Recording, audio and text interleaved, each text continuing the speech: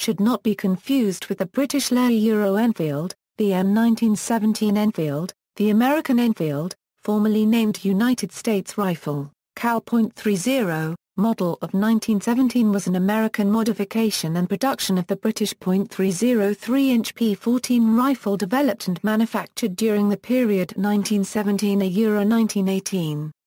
Numerically, it was the main rifle used by the American Expeditionary Forces in Europe during World War I. History: before World War I, the British had the short magazine Enfield as their main rifle. Compared to the German Morsers or US 1903 Springfield, the SMLE's .303 rimmed cartridge, originally a black powder cartridge, was ill-suited for feeding in magazine or belt-fed weapons, and the SMLE was less accurate than its competition at longer ranges. Hand in hand with development of an improved cartridge for the SMLE, a committee was formed to develop an entirely new design of rifle and cartridge. This began by copying many of the features of the Mauser system. This development included a front-locking, dual-lug bolt action with Mauser-type claw extractor as well as a new, powerful rimless .276 Enfield cartridge. Ease of manufacture was also an important criterion. However, the onset of World War I came too quickly for the UK to put it into production before the new cartridge could be perfected. As it entered World War I, the UK had an urgent need for rifles, and contracts for the new rifle were placed with arms companies in the United States. They decided to ask these companies to produce the new rifle design in the old .303 caliber for convenience of ammunition logistics. The new rifle was termed the Pattern 14. In the case of the P14 rifle, Winchester and Remington were selected. A third manufacturer, Edastone Arsenal a subsidiary of Remington was tooled up at the Baldwin Locomotive Works in Edastone, Pennsylvania. Thus, three variations of the P14 and M1917 exist, labeled Winchester, Remington, and Edastone. World War I when the U.S. entered the war, it had a similar need for rifles. The Springfield Armory had delivered approximately 843,000 M1903 rifles, but due to the difficulties in production, rather than retool the Pattern 14 factories to produce the standard U.S. rifle, the M1903 Springfield, it was realized that it would be much quicker to adapt the British design for the US .30-06 cartridge, for which it was well suited. Accordingly, Remington Arms Company altered the design for caliber .30-06, under the close supervision of the U.S. Army Ordnance Department, which was formally adopted as the U.S. rifle, caliber .30, model of 1917. In addition to Remington's production at Ilion, New York and Edastone, Pennsylvania, Winchester produced the rifle at their New Haven, Connecticut plant, a combined total more than twice the 1903's production, and was the unofficial service rifle. Edastone made 1,181,908 rifles a year, or more than the production of Remington and Winchester combined. Design changes were few. The magazine, bolt face, chamber and rifling dimensions were altered to suit the .30-06 cartridge, and the volley fire sights on the left side of the weapon were deleted. The markings were changed to reflect the model and caliber change. A 16.5-inch blade bayonet, the M1917 bayonet, was produced for use on the rifle. It would later be used on several other small arms like the Winchester M12 trench shotgun and early M1 Garands. The new rifle was used alongside the M1903 Springfield rifle and quickly surpassed the Springfield design in numbers produced and units issued. By November 11, 1918, about 75% of the AEF in France were armed with M1917s. An M1917 Enfield rifle may have been used by Sergeant Alvin York on October 8, 1918, during the event that would see him awarded the Medal of Honor. According to his diary, Sergeant York also used a .45 Colt semi-automatic pistol on that day. After the armistice, the M1917 rifles were placed in storage for the most part, although chemical mortar units continued to be issued them. During the 1920s and 1930s, a large number of M1917 rifles were released for civilian use through the NRA or were sold as surplus. Many were sporterized, sometimes including rechambering to more powerful Magnum hunting cartridges, such as .300 and H Magnum and .300 Winchester Magnum. It was so popular as a sporting weapon that Remington manufactured about 30,000 new rifles as the Model 30 from 1921 to 1940. World War II. At the time of the American entry into World War II, the U.S. Army was still issuing the M1917 to chemical mortarmen. Perhaps due to M1 Garand shortages at the start of the war, the M1917 was also issued to artillerymen early in the war, and both mortarmen and artillerymen carried the M1917 in North Africa. Lieutenant Colonel Charles E. Peterson, a major in the 101st Airborne in the Normandy action, reported seeing some M1917 rifles issued to rear echelon U.S. troops in France during World War II. Other M1917 rifles were issued to the Philippine Commonwealth Army and Philippine Constabulary. After the fall of the Philippines, M1917 rifles were used by Japanese police forces as well as by U.S. and Filipino soldiers with the local guerrillas before the liberation of the Philippines. Before and during World War II, stored rifles were reconditioned for use as reserve, training and Lend-Lease weapons. These rifles are identified by having refinished metal and sometimes replacement wood. Some of these rifles were reconditioned with new bolts manufactured by the United Shoe Machinery Company and stamped USMC, leading to the mistaken impression these were United States Marine Corps rifles. Many were bought by the United Kingdom through the British Purchasing Commission for use by the Home Guard. 615,000 arrived in Britain in the summer of 1940, followed by a further 119,000 in 1941. These were prominently marked with a red paint stripe around the stock to avoid confusion with the earlier P14 that used the British .303 round.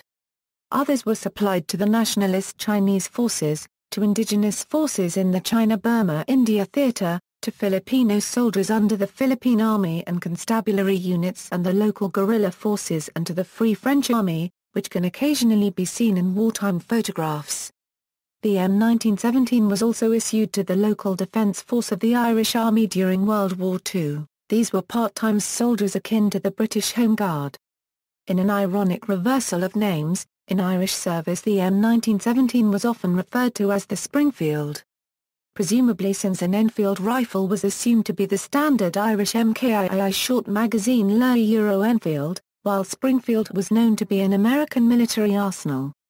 The M1917 was supplied to both Denmark and Norway after WWII as an interim weapon prior to the arrival of the M1 Garand.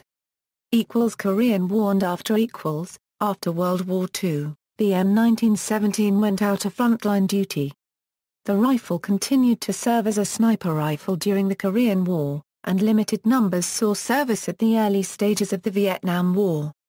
This rifle was also used, unofficially, in small Middle East and African conflicts as a military assistance program supplied rifle.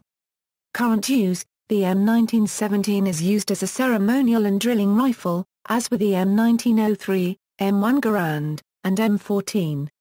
For battle purposes, the Danish Slade Partridgen Sirius still use the M1917 as their service weapon, due to the high reliability of these bolt-action rifles in the harsh conditions of high Arctic Greenland. Design details: both P14 and M1917 rifles are noted for several design features.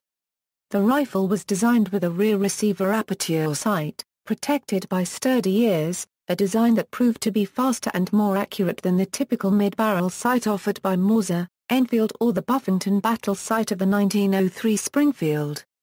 Future American rifles, such as the 1903A3 Springfield, M1 and M1 carbine would all use such receiver sights. The M1917 sight was situated on an elongated receiver bridge, which added weight to the action, as well as lengthening the bolt. The M1917 action weighs 58 ounces versus 45 ounces for the 1903 Springfield. The rifle maintains the British cock-on closing feature, in which the bolt's main spring is loaded and the rifle cocked as part of the return stroke of the bolt, which aided rapid fire, especially as the action heated up.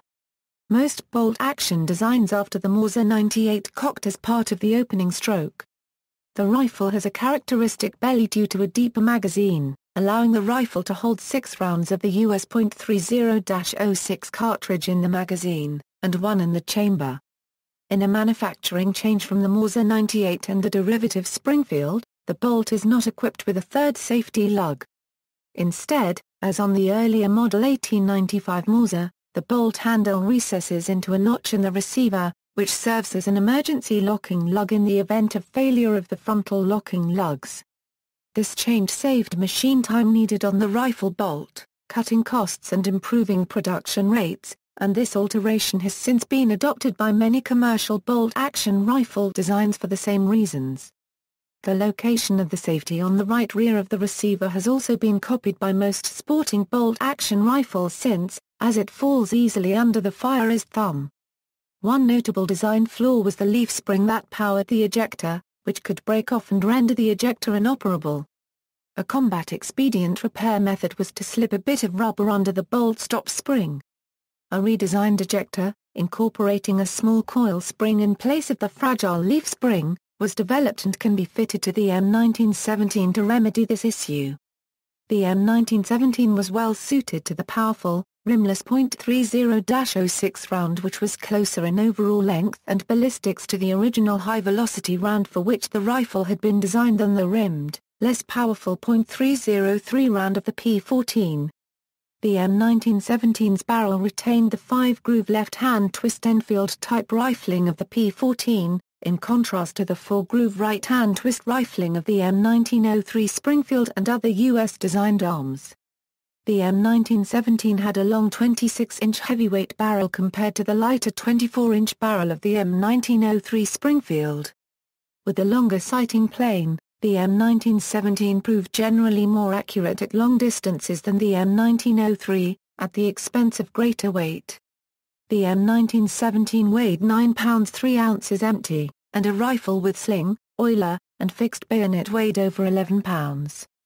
The M1917's long barrel and issued 16.5-inch blade bayonet proved too lengthy and cumbersome for trench fighting, while its weight and overall length made the rifle difficult to use for some smaller-statured soldiers.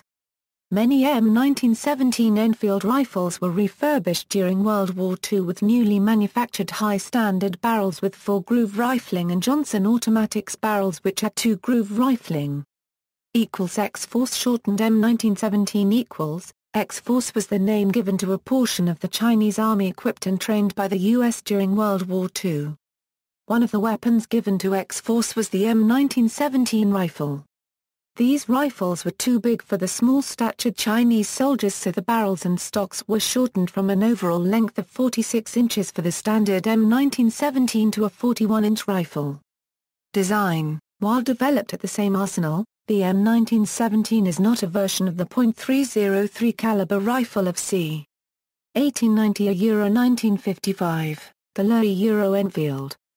Both were developed at the Royal Small Arms Factory at Enfield in the United Kingdom. Like the 1903 Springfield, the M1917 actually used the basic Mauser 98 rifle design coupled with a few modifications. Due to the original P13 action being designed around a high-powered .276 round with a larger diameter case than the .30-06, the magazine capacity for the smaller diameter 30-06 was 6 rounds, although stripper clips held only 5 cartridges. The M1917 action proved very strong, and was used as the basis for a variety of commercial and gunsmith-made sporting rifles in standard and magnum calibers between the World Wars and after.